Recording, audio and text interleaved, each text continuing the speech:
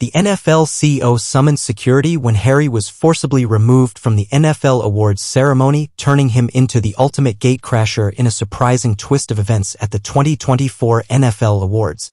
An unexpected clash between Prince Harry and NFL CEO Roger Goodell unfolded, stunning the audience. The incident, which prompted security to intervene with the British royal, was sparked by repeated booing directed at Harry. This unforeseen confrontation between British royalty and American football sparked controversy and raised questions about the intersection of celebrity, sports, and global politics. Now, let's delve into the details of this extraordinary gate-crashing incident that left everyone in disbelief. But before we continue, please subscribe and turn on the notification bell for updates.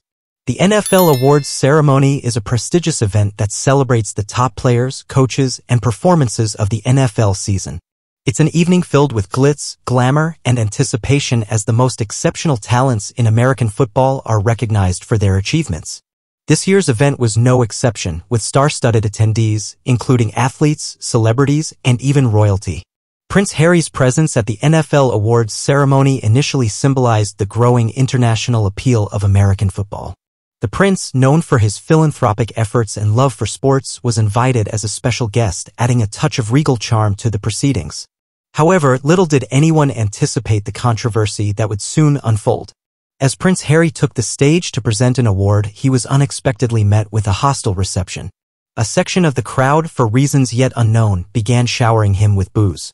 The repeated booing created an uncomfortable atmosphere that caught everyone off guard.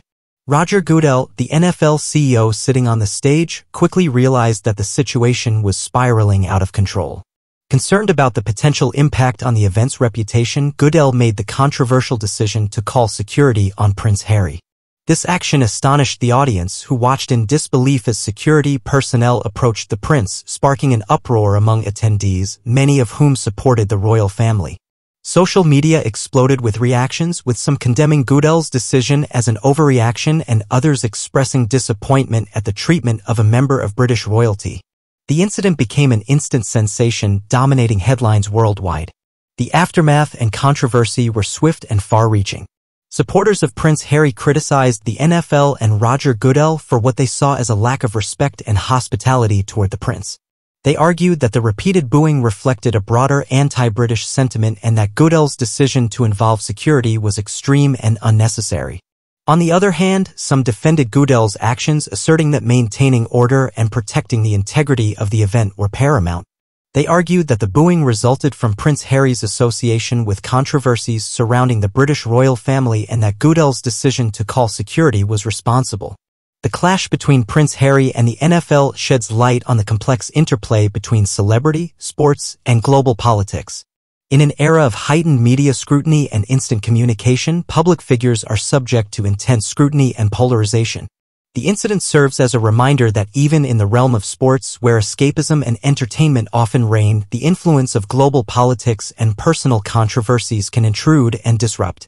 The unexpected clash between Prince Harry and Roger Goodell at the NFL Awards ceremony in 2024 has thrust the worlds of British royalty and American football into the spotlight.